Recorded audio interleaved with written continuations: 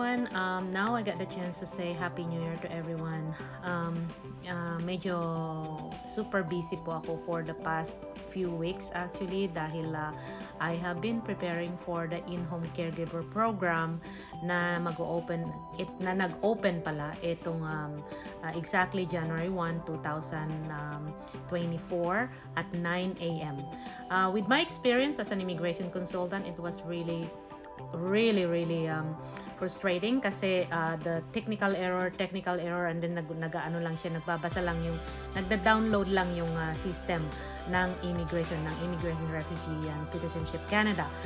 Sa dami po all over the world na naka-login dun sa system nila, I believe na ang laging nakikita na lang technical difficulty, we're trying our best to fix it, things like that, pero nakaka-frustrate po. No matter how much prepared kayo na especially as an immigration consultant or as an applicant, it is difficult po kasi nga sobra yung pressure, kasi nga syempre itong mga taong ito they've been expecting us na matatapos natin yung ating application, maipapasok natin sila kasi ngayon may cap, although by June they were gonna change, but I believe na I've been hearing na baka itutuloy din whatever they're doing. I really wish na hindi na ituloy kasi it's really crazy. Honestly, this morning at 9 a.m. hanggang 9:05, 9:10, 9:09, during those first 10 minutes na naka-prepare ka na, naka-ready ka na, and you're trying to actually get in and log in, unfortunately hindi siya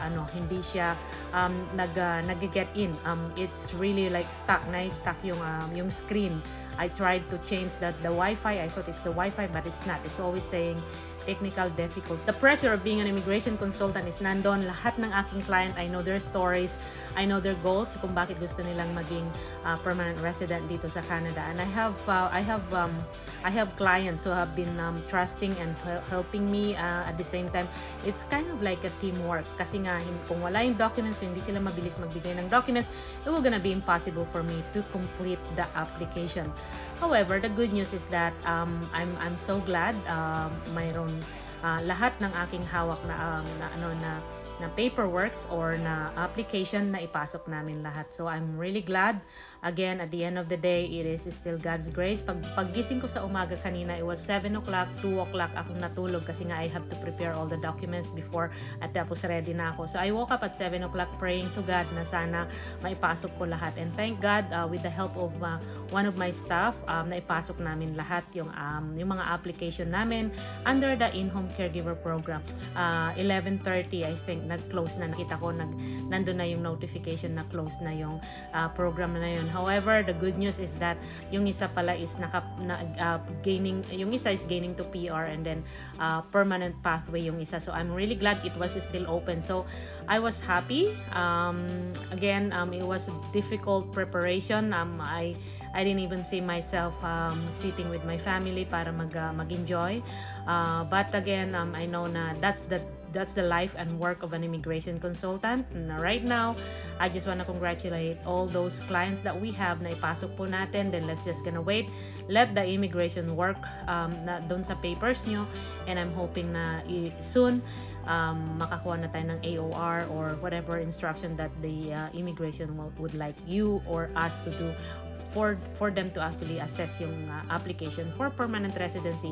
Nag-open po yung gaining for permanent residency, home support worker, at saka PR pathway. Yun yung mga nag-open this January 1, 2024 at 9 a.m. Unfortunately, as what I've said, with my experience as an immigration consultant, I was in front of the computer. It was 9:10. During those 10 minutes, it was just buffering. At the same time, it was like technical error. Actually, I was trying to keep on doing it. Technical error palagi yung nasa screen. However, congratulations to everyone, all of my clients na sabi ko na sa inyo na your application has been submitted, except for those clients na they want to go and apply for application pero they've been having hard time providing all the completed documents, and those people, of course, we cannot really do that. So congratulations sa lahat ng aking client. I'm really happy. I'm very satisfied as an immigration consultant for this January 1, 2024 na ipasok po natin under the in-home caregiver program. So again, that's my experience as an immigration consultant. January 1, 2024, yun yung pasalubong sa akin ng New Year 2024, and that's the life of an immigration consultant. Again, this is Norlin Oligo Sarma. I hope you like my story and my experience as an immigration consultant. Yung pinasok ko yung in-home caregiver program. Have a great and prosperous, quiet New Year to everyone. God bless.